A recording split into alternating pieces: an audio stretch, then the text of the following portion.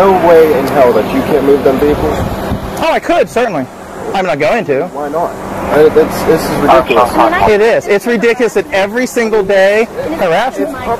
It's public property. Exactly. So why are you asking me I can move my vehicle now? Because she can't move hers. Do you want your vehicle damaged? I can't park in front of my house, ever.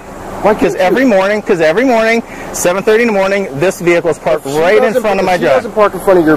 She'll park here every day. I already asked her about not to park here. You will park in that lot. Did I not ask you like 2 weeks ago? Here and argue with you because you won't move your damn vehicle. Didn't I ask you 2 weeks ago to be a little bit more considerate?